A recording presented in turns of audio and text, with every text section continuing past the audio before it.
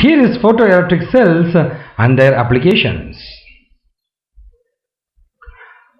Index, we are going to see about the photoelectric cells and their application, and we have to talk about photoemissive cell, photovoltaic cells, photoconductive cells, and finally the applications of photoelectric cells. Shall we start?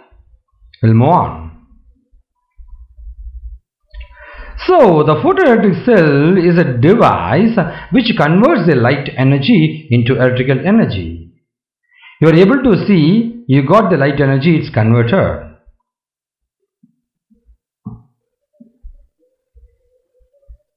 So there are three varieties of cells available. One is a photoemissive cell. A bit of light will be emitted, and photovoltaic cell you'll be having chemicals with the N and P type kind of, and the other one is a photoconductive cell. It absorbs light and it will conduct the electricity. So here is the photovoltaic cell. So photovoltaic cell consists of a highly evacuated bulb B. It's made up of glass or quartz. A semi-cylindrical metal plate C connected to the negative terminal of the battery acts as a cathode.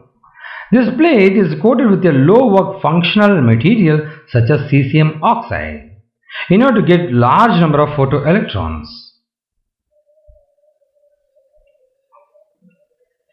A thin platinum wire A is connected to the positive terminal of the battery and kept along the axis of the metal plate C, and this serves as the anode.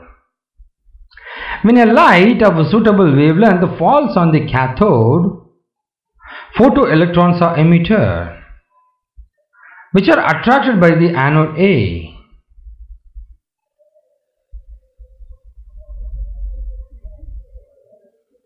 The resulting current is measured in a microammeter here, which is located here. The current produced by this type of cell is directly proportional to the incident light. So its intensity of the incident light for a given frequency.